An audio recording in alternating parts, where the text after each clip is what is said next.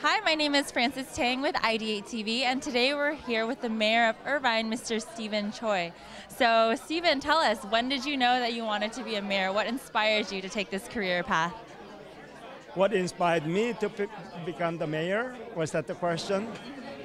You know, I've been involved in politics for quite some time. I started out as a school board member 15 years ago. And for 6 years, I served on the school board. And after that, I became city councilman. And then I served for two full terms, which were for 8 years. So it was termed out. No more city council. Only way was to run for mayor. And with my background, 8 years on the city council, and then also 6 years on the school board, and that was long enough for preparation. So I ran for mayor and I got elected. Can you tell us what kind of memories do you have of your Lunar New Year celebration?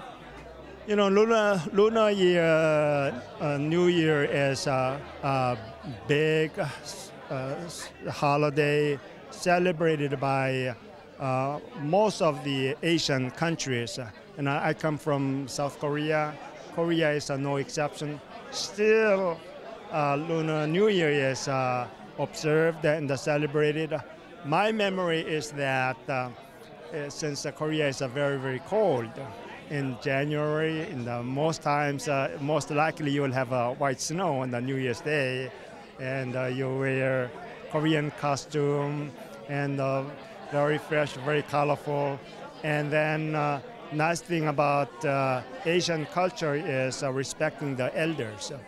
And the first thing is you look for your grandparents, and grandparents are expecting the grandchildren will come. We go down in the kneel and the big bow. Next will be your parents in the bowing. After all that, the internal family greetings are completed, then we go to neighbors, visiting every house in the village and bowing, you know, a big first New Year's greetings to each house in the village. I think that's a very, very good custom that, and then I miss that. And the young people, I'm sure they are still doing that. Okay, well, thank you very much for joining us tonight, Mr. Choi. Can you do a little Gangnam style demonstration? Yeah?